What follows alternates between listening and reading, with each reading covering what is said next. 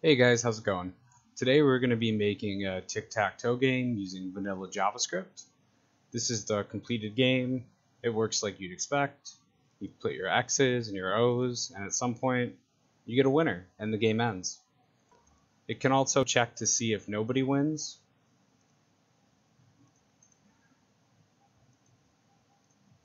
And it'll let you know that it's a draw. This really isn't too hard to build. It's about 75 lines of JavaScript, a little bit of CSS, very small amount of HTML. So if you want to learn how to make it, this should be pretty quick and really simple.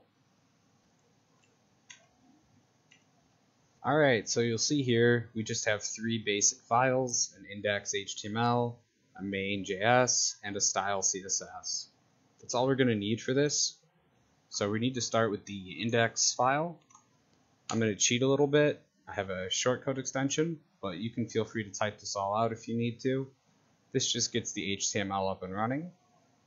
And the first thing we can do in here is we can give it a header 1 with our game title. So let's say tic-tac-toe game. And you'll see too I have a live server extension, so when I type HTML, it'll show up here. Next, we need a div with an ID of game container.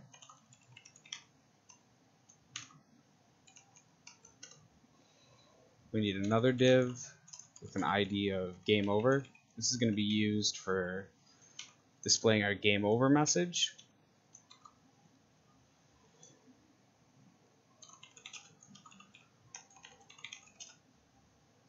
So let's put a span tag in here.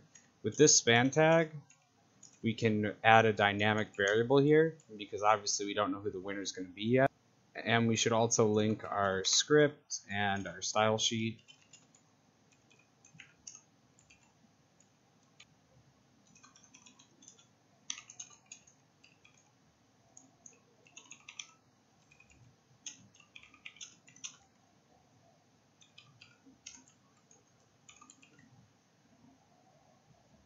Alright, let's hop into our style sheet now. The first thing we can do is we can grab game over and we can say display none, and let's give it a bigger font size too. Let's say 30 pixels. Next, let's grab our game container.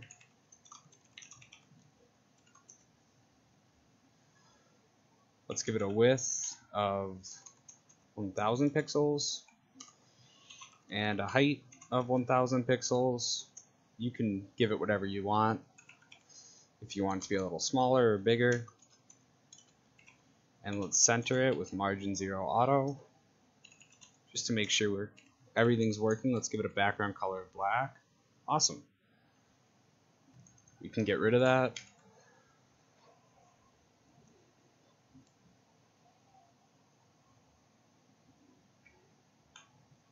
We'll come back here in a bit, but for now, let's go into our JavaScript file. Alright, so I'm going to start prototyping and templating this out. So the first thing I'm going to say is const container, because we're going to need that, which is going to equal document, get element by ID, and then that's going to be game container.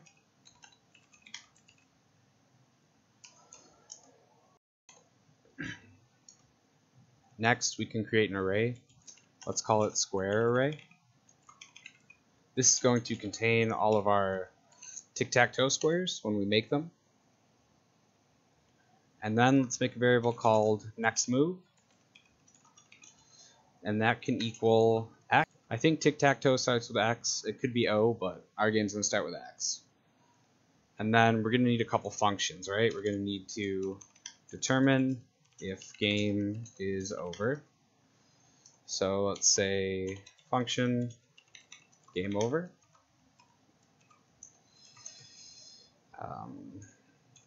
We need to determine if game is a tie.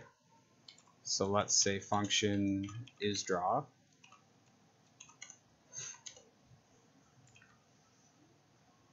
And then we're going to need to determine who the winner is.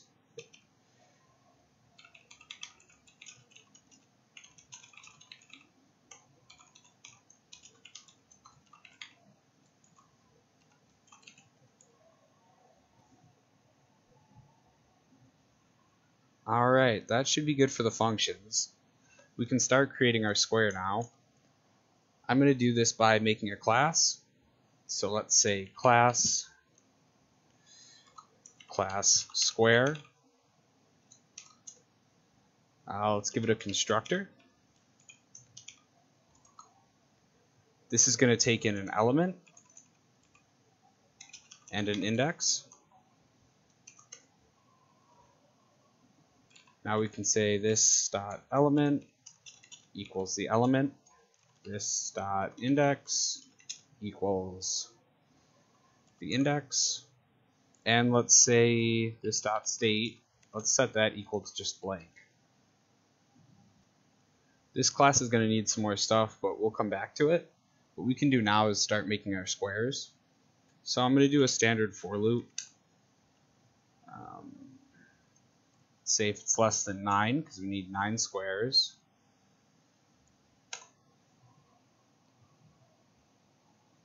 And inside of this loop, we can say const div equals document, and then create a new element, which will be a divider. Let's give it some classes. I'm going to give it the class square. Let's also give it a class of not clicked. If we do this, then we can determine in the CSS if it's clicked or not, and add a hover state so that you know if it's clickable square. Now we can create the object here. We can say const square equals new class square, and let's pass it the divider, which is the element, and our current index.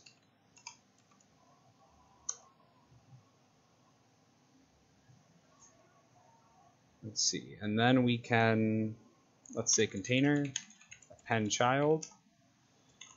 We can put it in the document like this. And let's not forget to push it to our square array.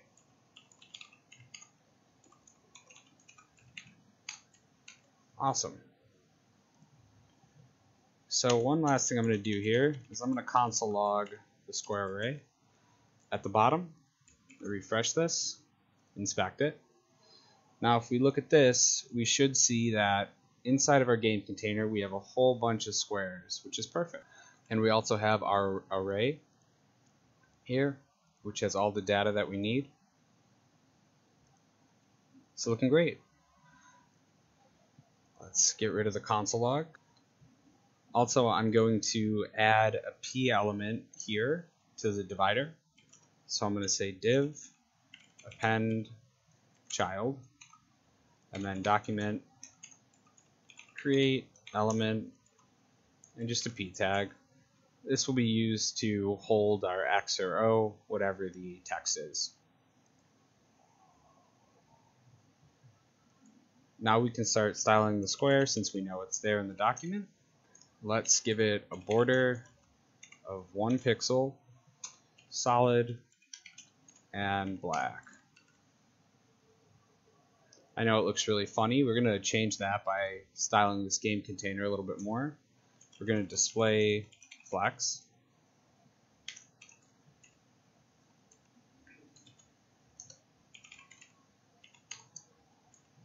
We're going to let it wrap. And we're going to give it a flex direction of row. And then we're going to justify the content by centering it. Still looks weird, that's fine. What we have to do here is give this a width of 30%. And there you go, tic-tac-toe board. I'm going to add a few other things in here too. Let's say resize none. Let's give it a height of 35%. And then we also want to center our p tags once they show up. We can do that by displaying flex again, and then justifying the content to center. And we want to center them vertically and horizontally, so we're also going to align the items center. And that'll be visible once we get our p tags up and running.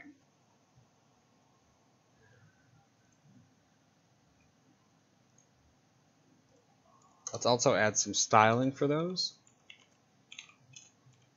Font size of 80 pixels. Let's make them bold. And let's center the text.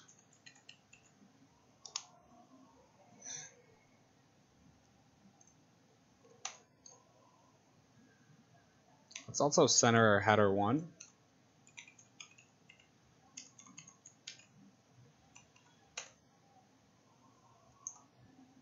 And let's add a hover element for if the square is not clicked, the second class we added. Let's say background color. You can do whatever you want. Let's do this dark green. Well, you know what? Let's just do gray.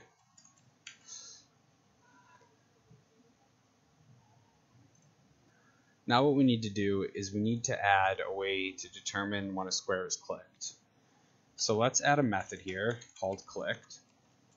And inside this we can just say console log clicked plus this index so that we know which one we're clicking. And then when we created the element down here, what we can do is we can say div on click equals a function. And here we're just going to call square clicked. Now if we open up our console here, this should work. So the 0 index was clicked, the 1, the 2, 3, 4, 5, 6, 7, 8. Perfect. That's working just as we want it to. Add the logic inside of the clicked function. We can get rid of this console log. We don't need it anymore. Let's say this state equals next move, because once we click it, we want the state to be X or O. Let's remove the class of not clicked. This way it won't be hoverable and it won't look like it can be clicked. And then let's remove the clicking functionality altogether by changing the onClick property.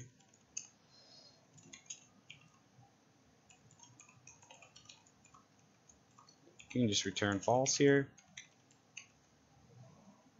And ideally, this won't be clicking anymore. We'll know for sure in a minute though. Insert our X or O, so we can say this dot element query selector P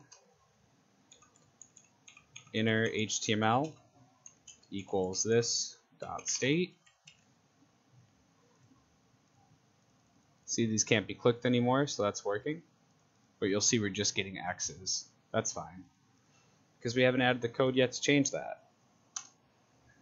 So let's say next move, we're going to do a ternary statement here. We're going to say if it equals X, then we're going to set it equal to O. Else, we're going to set it equal to X. And now we should be alternating. Awesome.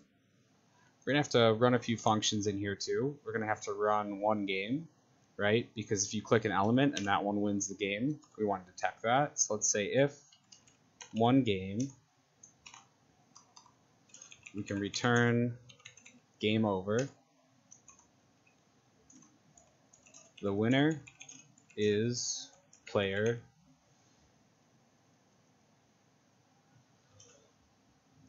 Then we can just add the state, and it'll say, you know, the winner is player X or the winner is player O.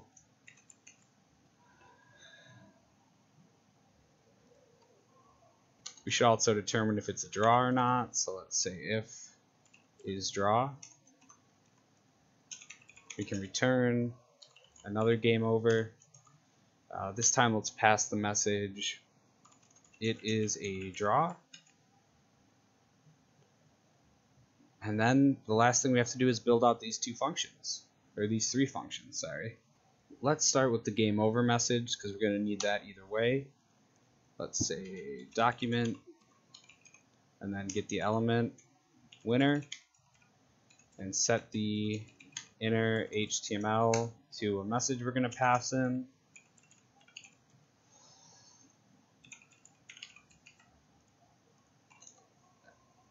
And then we're going to want to not display the container anymore. And we're going to want to grab the game over and display that. To code it out, we can just say let, let's say should return equal true, and then return this. Then we can do for each loop here on the square array. We're going to need the state. I'm going to just destructure it. And inside of this, we can just say if the state is equal to a blank string, then should return will be false. Right? Because the game's over if it returns true. So this is looping through them all, and if any of them are not checked yet, they don't have a state, then it'll return false. But if they're all checked, it'll return true. And if this works, we should get a game over message. Perfect. It did not return the message though.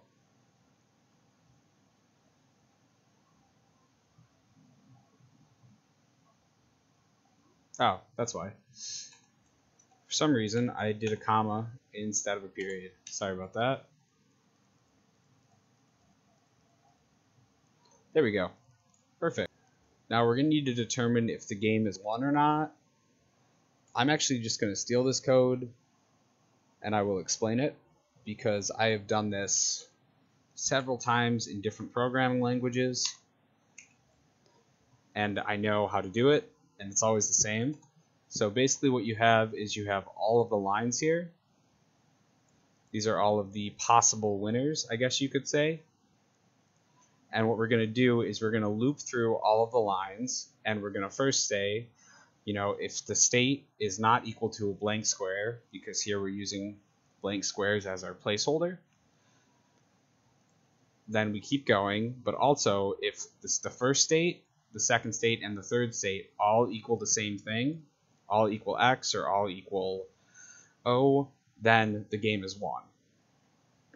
And this 0, 1, 2 is just 0, 1, 2, 3, 4, 5, 3, 4, 5. These are all just possible ways that it could win. That's why I copied and pasted it, because I didn't want to have to write it out. But this should make sense. If it doesn't, let me know, and I will try to explain it better. All right, let's make sure that it's working here. Nice, it works for X. Let's test it with O2. Awesome. So that is the whole tic-tac-toe game. It was super easy to make. Hopefully this all makes sense. If anything doesn't make sense, let me know and I can try to explain it better. If you enjoyed this tutorial and you found it helpful, feel free to leave a like. And if you want to see more tutorials like this, feel free to subscribe. I hope you all have a great day. Take it easy.